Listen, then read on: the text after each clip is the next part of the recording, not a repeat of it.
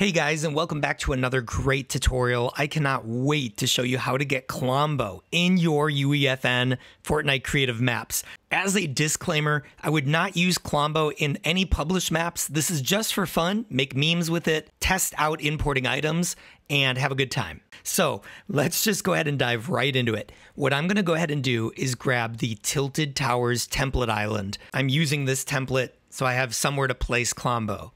All right, and I'm thinking I'm gonna put Klombo right back here on the tilted map. So now that we've found where we're gonna put Klombo, we're gonna go ahead and head over to the content drawer and get started. The content drawer is in the bottom left corner there. Now you're gonna hit import. Once you hit that import button right there, you're gonna go ahead and locate the assets that you found in the description below to Klombo. You're gonna grab the .glb file and hit open. You're gonna leave everything here as it is and hit import. We're going to give that just a moment, let all the assets load in before we go ahead and place Klombo down.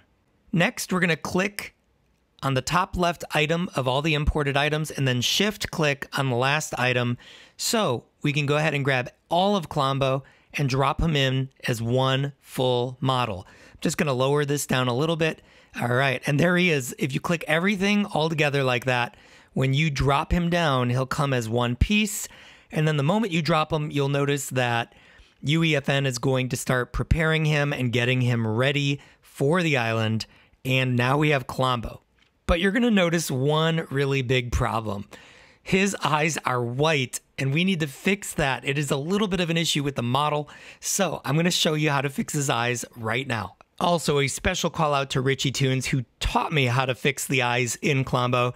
You are a goat, Richie. Thank you so much. So we're going to click on the content drawer once again, and this time we're going to go ahead and import the last two assets that you noticed I left there in the downloads folder.